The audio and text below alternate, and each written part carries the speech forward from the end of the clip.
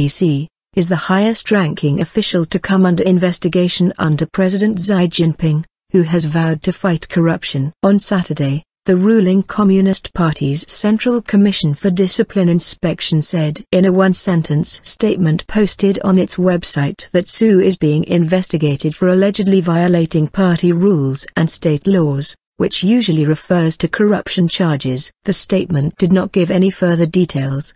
The CPPCC plays a largely symbolic role, with members meeting once a year to discuss social and economic policies. Anti-graft campaign. Xi had served as the party chief for Jiangxi,